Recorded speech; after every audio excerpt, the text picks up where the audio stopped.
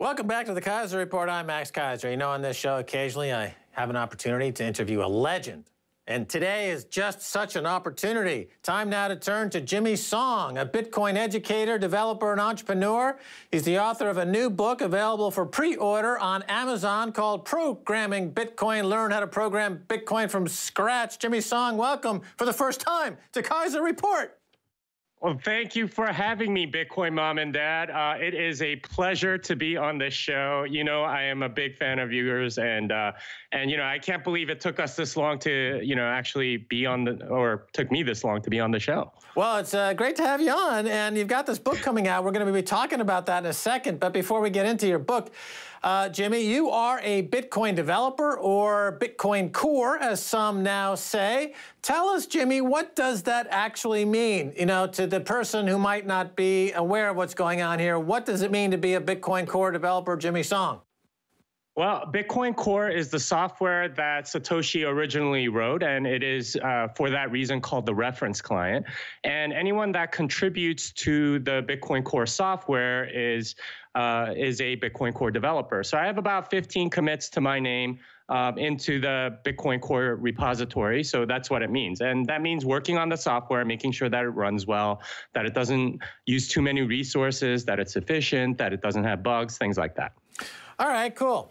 Now, people are aware with this concept of HODL, and that's relatively easy. You buy some Bitcoin and you HODL or hold it, and according to people like Chase Mayer, that's the first and primary network effect that creates to the robustness and the scalability and the adoption of Bitcoin. Now, also there is the, you know, building on Bitcoin. What are some of the cool things being built on Bitcoin right now, and what will that do for the ecosystem, Jimmy?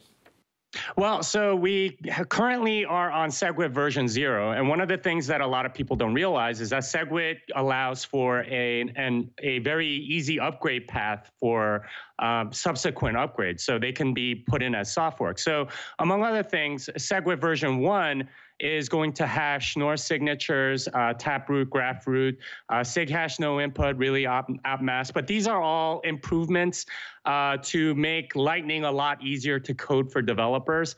We're looking at Neutrino as something that's going to go in that'll give you more privacy from a light wallet perspective. You don't have to run a full node to get you know, good privacy properties that you would get.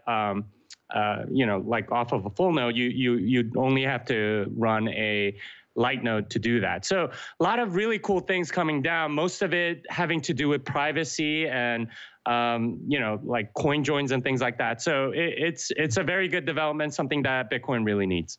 Right. Let's talk about Lightning Networks for a second. You know, I was at Crypto Springs last year in Palm Springs with Elizabeth Stark, Stacy Herbert, and Demers, and Meltem Demers. And, you know, this is the big talk of the town was Lightning Networks and Lightning Networks Labs.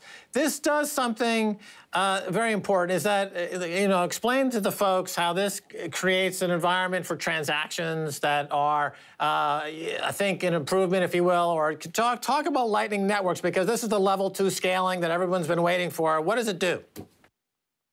When you do on-chain transactions, it takes anywhere from 5 to 30 minutes for it to confirm. And that can be very annoying for any sort of instant transaction that you want to make.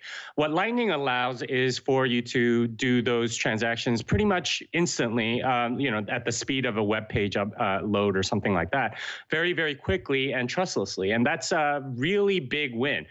Furthermore, with an on-chain transaction, everyone has to know about it. So the transaction has to propagate to pretty much every node on the network. But with Lightning, you only have to send to the people that need to know about it, whether they're routing nodes or the counterparty that you're trading with.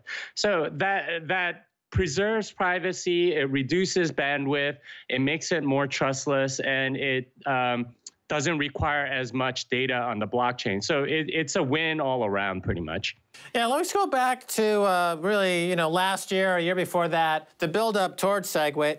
You know, an interesting split in the community developed. Those that were really more corporate-focused, the New York Agreement, as it was called, and the big corporate players in the space kind of took sides against what we might call maximalists, or folks that were looking at Bitcoin more as a purist point of view. And the purists won out. SegWit was adopted. Now it's growing quite rapidly.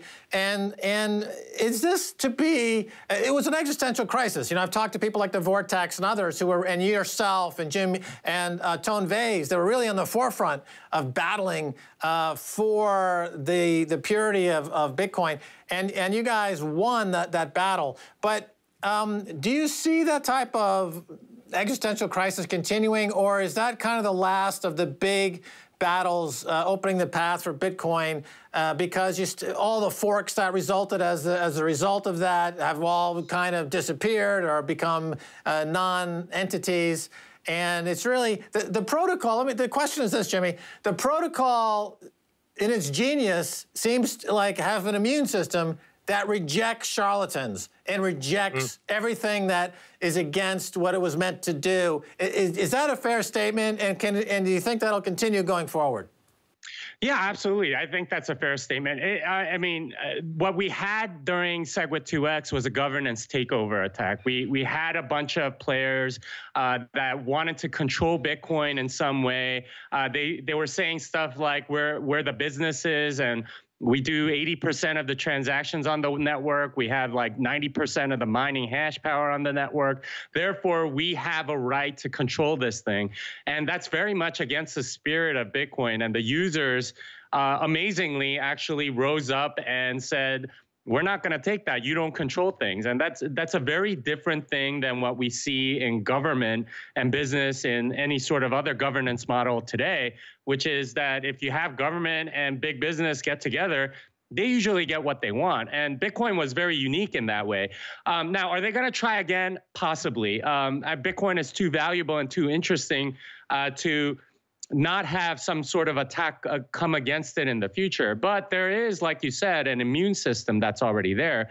And there's a lot of white blood cells, you know, like people that are doing user-activated soft forks and things like that try to sort of exert the power that the users have. And that's a very good thing. And I expect you know, more attacks, but as we thwart those attacks, that's generally when we've seen giant price rises, is when Bitcoin proves itself to be anti-fragile.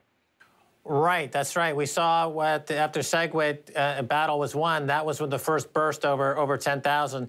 And you know, when you're talking about governance and you're talking about the users winning out over the monoliths, the corporations, the plutocrats, I think, you know, in terms of what we're seeing around the world with the Yellow Vest movement, or the Gilets Jaunes, as it's called in France, and other of these protest movements, it seems as though Bitcoin is the currency of resistance. Bitcoin should be the currency for all of these global movements to unify, because for exactly what you're saying there, the governance model is one of superior to any other governance model. So we haven't done a very good job of marketing Bitcoin very well, and that's for a good reason. We're not really marketers. We're really mostly coders.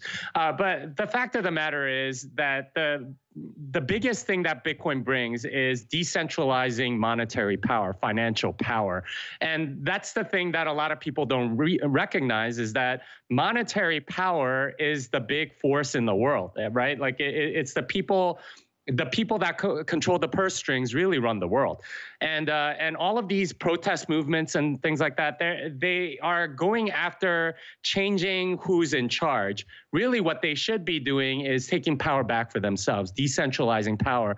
And it starts with Bitcoin. And if they realize that, then that's the first thing that they would do, and take the power away very quickly, I mean, slowly and quickly in different ways, and change things for the better going forward, instead of sort of putting their lives on the line and, you know, risking jail terms and things like that. I think this is a much more peaceful revolution that's possible with Bitcoin.